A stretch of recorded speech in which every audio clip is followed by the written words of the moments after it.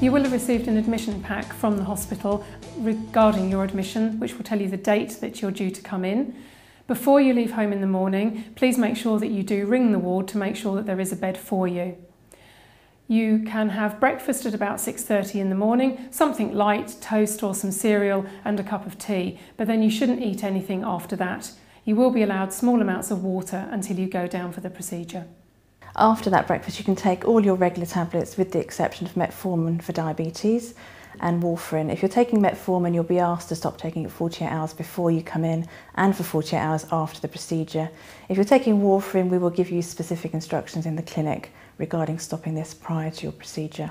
If you're taking water tablets, it's advisable not to have them first thing in the morning. We can give them to you after your procedure. You will need to be on 2 tablets to thin your blood once we do the angioplasty, aspirin plus another drug called clopidogrel.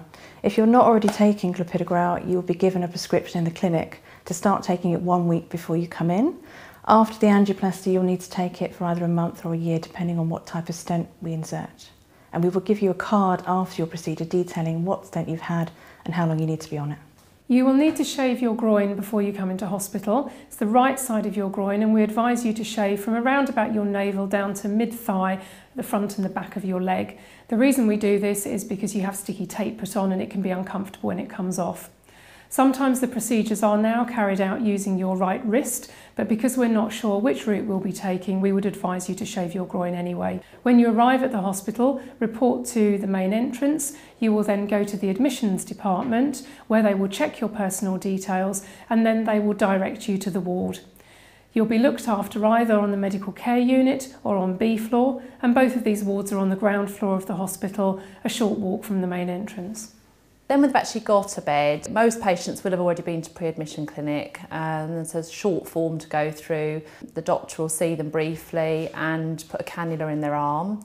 Those that haven't been to pre-admission clinic will have a little bit more of an examination by the doctor, a bit more paperwork by the nurse. One of the doctors, either the consultant or the cardiology registrar, will come and talk to you and explain the procedure and get you to sign the consent form.